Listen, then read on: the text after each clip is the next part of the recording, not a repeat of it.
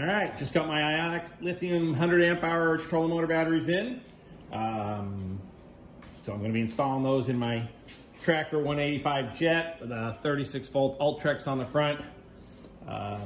Built this compartment up here where I'm taking out these lead acid batteries.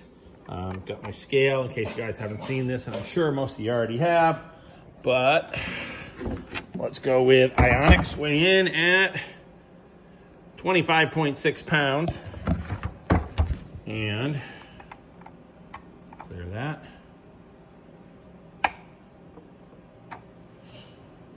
And group 29 never starts, weighing in at about 58 pounds. So we're going in there. Got the Noco Genius Gen 3 battery charger. As long as your battery charger doesn't put out more than 14.7 volts, this one puts out 14.4, and it will either have a manual setting or, in this case, an automatic setting for gel cell or AGM batteries. You do not have to get a new charger, but you can always double check with Ionic, and they'll let you know. I just went on the website, read the specs, talked to the guys at the fishing show, and they said, yeah, this one works fine. So we're gonna put that in. I went with 100 amp hour batteries. A lot of these videos out there show people using the 50 amp hour batteries, and I was just not convinced that I was gonna not use that much power in my river.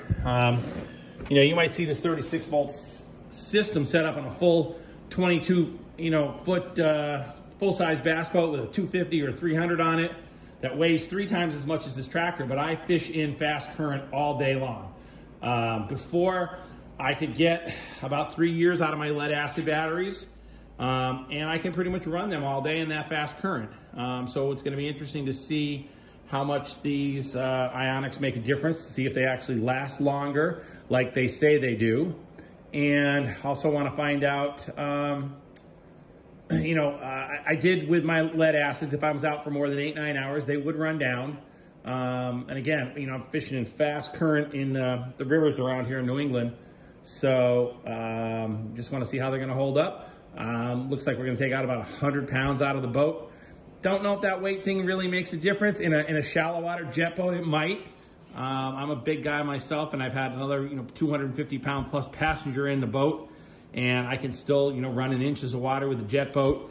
And but getting up on plane, just actually floating, 100 pounds is 100 pounds. So 26 pounds versus 58, so it's 32 pounds a piece.